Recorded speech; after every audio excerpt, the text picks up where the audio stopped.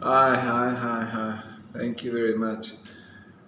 Hi, it's Friday evening again, 15 minutes with Uncle Russ. And yeah, it's great to see. Been a tough week.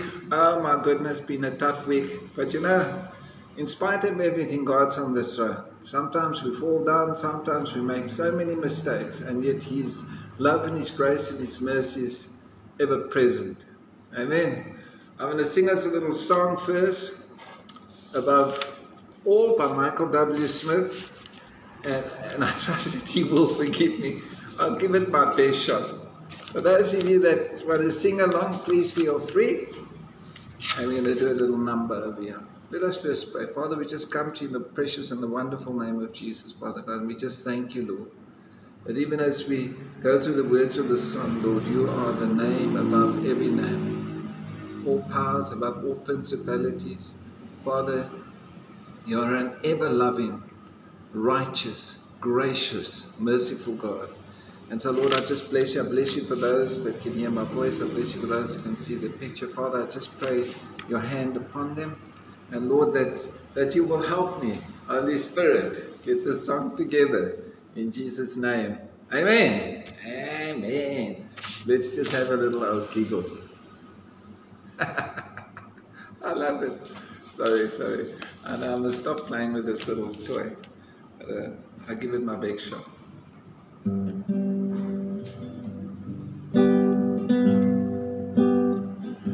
Above all powers, above all kings, above all nature and all created things, above all wisdom and all the ways of man, you were here before the world began. Above all kingdoms, above all thrones, above all wonders this world has ever known, above all wealth and treasures of the earth, there's no ways to measure what you're worth. Crucified, laid behind a stone, you lived to die, rejected and alone, like a rose trampled on the ground. You took the fall and thought of me above all.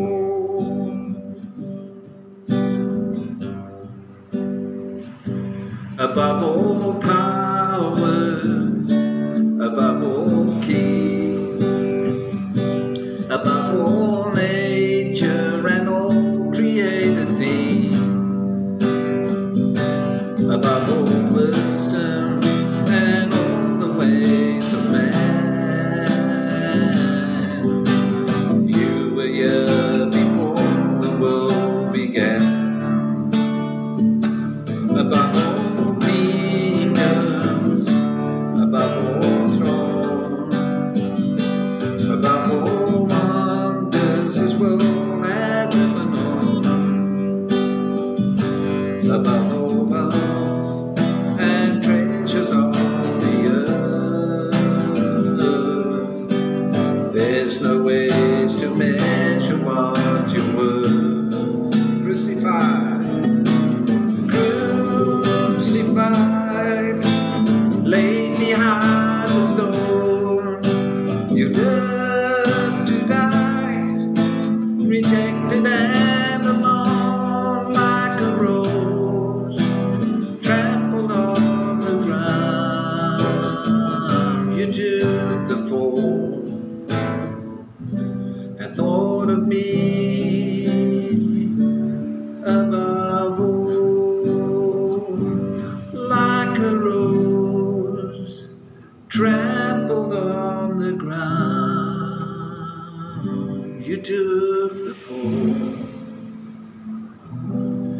thought of me above all.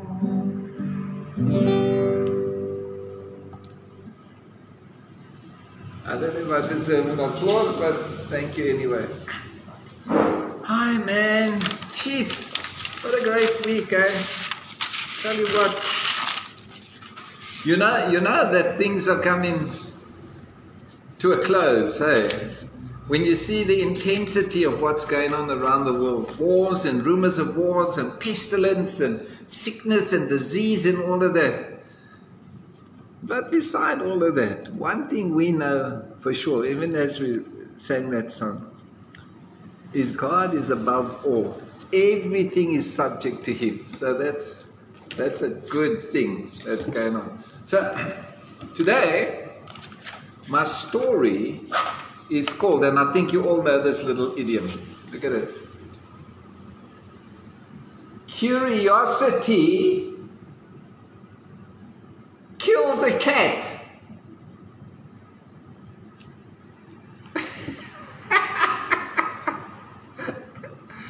You know what I mean? Okay, so here's the scenario. Okay, you walk into the room, and on the table, there's a little gift. See the gift? But it's a sign that says, danger, do not open.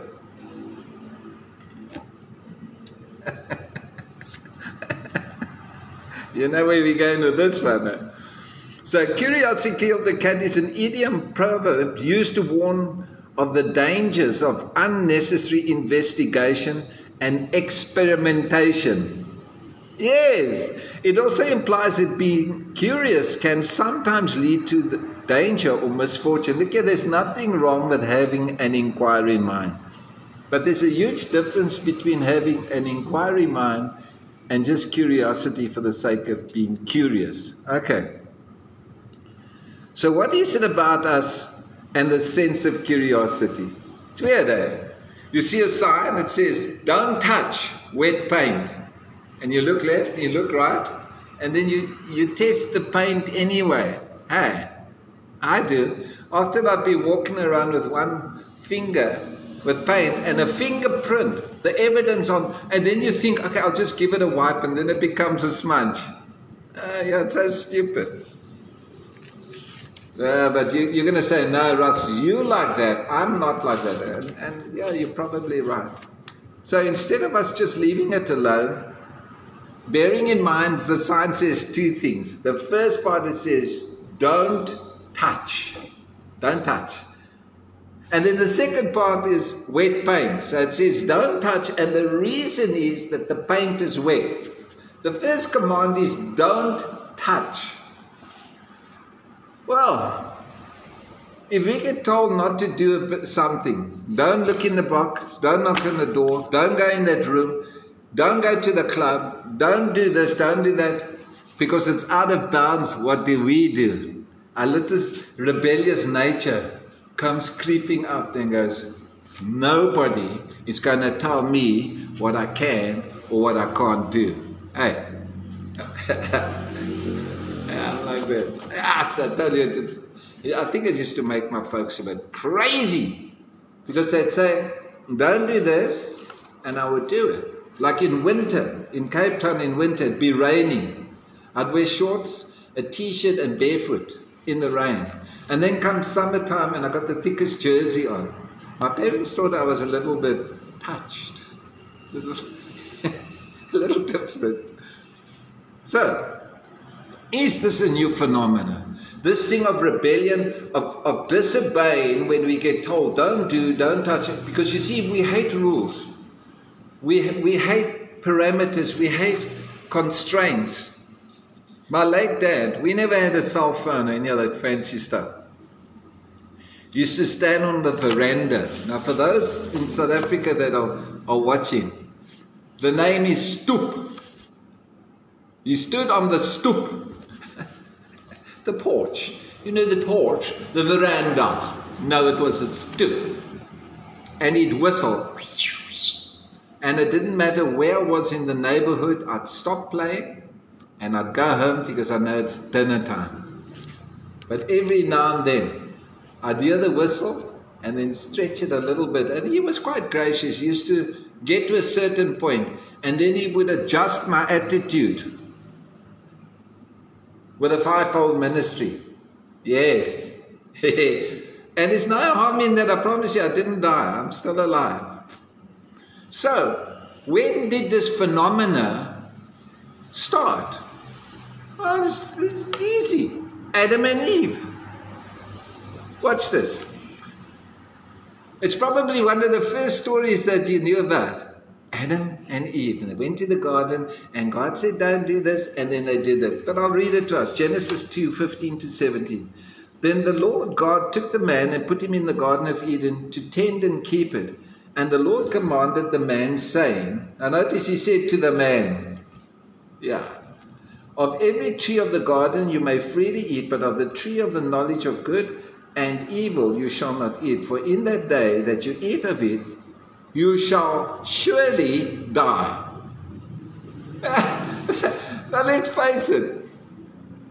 If I put poison on the table and I say to you, listen, don't touch it, don't drink it, don't smell it, just leave it alone. Because if you drink that or eat that thing, you're going to die. Now what's this? But can you imagine? So, they're sitting there, he is sitting over there. They've probably walked up to the tree a few times, you know, just give it a little sniff, walk up to it, walk past it, try and ignore it. But hey, it started getting harder and harder. They probably just, you know, tested it. Hey. Like the thing is, don't touch it, you'll get a shock. Then we go, we wet our finger to check if we get a shock. It's the worst thing to do. But then, oh, shoo, check, I got a shock. Yeah, well, don't touch it. So now they take a little bit closer. Doesn't look that bad. Looks okay. Probably picked a leaf off, rubbed it in there. Oh, how's that fragrance? Oh, this is so good. It smells quite good, you know. And it really doesn't look that bad. You know? And instead of just leaving this thing alone, they started obsessing about it. You know, when you're young and your folks say to you, listen, I don't want you going to those discos and those clubs. I don't even know they still call it discos. Sorry, I'm a little bit out of touch. Yeah, you can't go there. Or, listen, I don't want you hanging out with that boy. And what is the little auntie thinks, I wonder why they won't let me go out with that boy. He seems nice. Besides, he's so popular, and I'll be popular too if I go out with him. It's big trouble coming. And so they probably thought, look here, we're just obsessing with this tree. Let's just chill out. You know, so they sat there and they made the decision, we're going to leave the tree. We're not going to do this thing. After all, you know, Adam was saying to Eve, listen, think about it. God's given us everything. He's given us dominion over everything.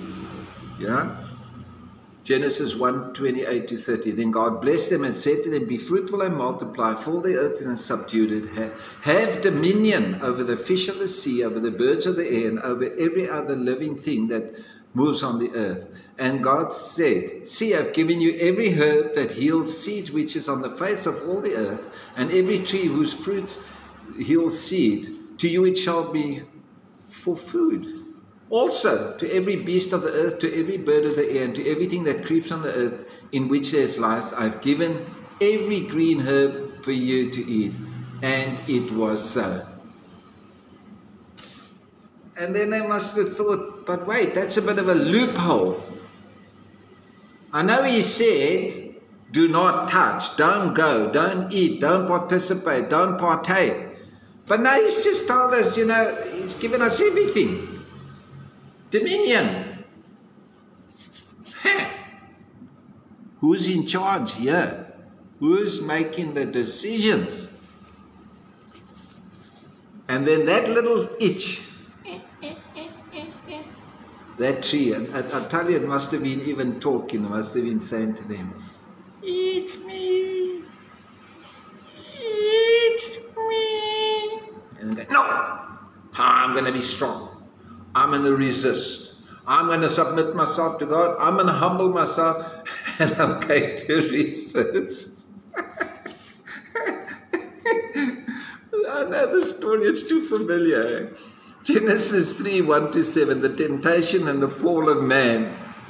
Now the serpent was more cunning than any beast of the field which the Lord had made, and said to the woman, "Has God indeed said, you shall not eat of every tree of the garden?" And the woman said to the serpent, "We may eat of the fruit of the trees of the garden, but of the fruit of the tree which is in the midst of the garden, God has said, you shall not eat it, nor shall you touch it." You see, curiosity, they touched that thing, lest you die. Then the serpent said to the woman, "You will not surely die, for God knows that in the day your eyes, the day you eat of it, your eyes will be opened, and you will be like God, knowing good and evil." So the woman saw that the tree was good for food. Oh, it looks all right. And that it was pleasant to the eyes, and the tree desirable to make one wise. She took of its fruit and ate. She also gave to her husband with her, and he ate. Then the eyes of both of them were opened, and they knew that they were naked, and they sewed figs together and made themselves coverings. You know, when your curiosity gets the better of you, and you get hooked, and the fear of being caught, and then you cover up, delete history, tear up the photographs, hope nobody made a video, you know that thing. All your tracks are covered. But out of the darkness, the truth will come out. So what has caught our curiosity? A smile, a fleeting glance, a word in season, a little flirting. You know what? There's no harm in flirting, eh? It's boys' night out, and we just window shopping. More like shoplifting. Don't be window shopping. This thing of, well, we're going out with the boys, we're going out with the girls, and it's just going to have some innocent fun. Let me tell you, it gets difficult, because then that tree starts looking very attractive. Let me just read what the tree looked like. Where was that thing about the tree? Yeah, it says, good for food, pleasant to the eyes, desirable to make one wise. We need to be very, very, very, very, very careful what it is that we get ourselves involved in, because before we know what happens, we're going to get hooked in. 2 Samuel 11:2-5. Now here's a guy that had it all together. He was anointed, he was appointed, he was a man after God's own heart. He had victory upon victory. He had a spot and bother here and then, you know, with King Saul. But overall, he's a pretty good guy. Listen to this. Then it happened one evening that David arose from his bed and walked on the roof of the king's house. And from the roof he saw a woman bathing, and the woman was very beautiful to behold. So David sent and inquired about the woman. And someone said, is this not Bathsheba, the daughter of Eliam, the wife of Uriah the Hittite? Now there, okay. The first thing was, when he noticed that she was bathing, I don't think she bathed with her clothes on.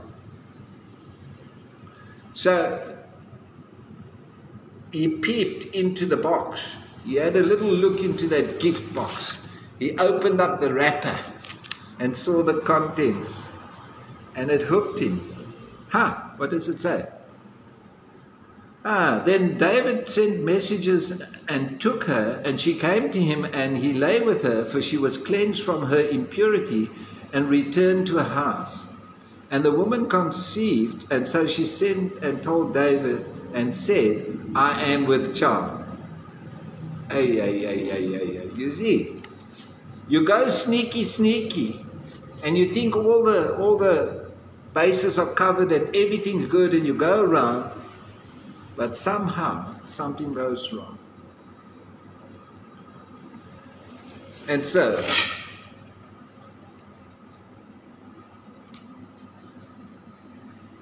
curiosity killed the cat. When that first initial thing comes to your eyes, turn away. Don't get involved. You know, sometimes you're on the laptop. Sometimes I'm preparing my preach, and I promise you, in the middle of, you know, you do your online Bible, and wow, where did that come from? It's an odd thing to be popping up in the middle of it. See, but it's what we do with it. Do we stop, walk away, or do we take the ribbon off and open the box and partake of the contents? I want to end with this. It's in the book of Galatians, just so that we know what we're talking about. Galatians 5:19-21 in the New King James. Now the works of the flesh are evident, which are adultery, fornication, uncleanness, lewdness, idolatry, sorcery, hatred, contentions, jealousies, outbursts of wrath, selfish ambitions, dissensions, heresies, evil, envy, murders, drunkenness, revelries, and the like. You see, if we're going to be searching, and if we're curious and we want to know more, then we should be going into the Word to discover more about this incredible God we call Father, and His Son, Jesus Christ, and the Holy Spirit. I mean, can you imagine? You go into the Word and you start to dig and you start to delve, and these nuggets of incredible truths of life start to come forth, and it starts to deal with every area of our lives.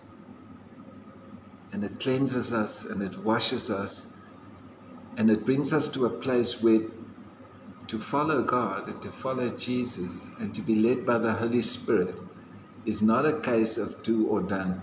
Do I open the box? Do I peep inside? Do I partake from it? But it would really be a case of, Holy Spirit, thank you. Thank you that you've warned me.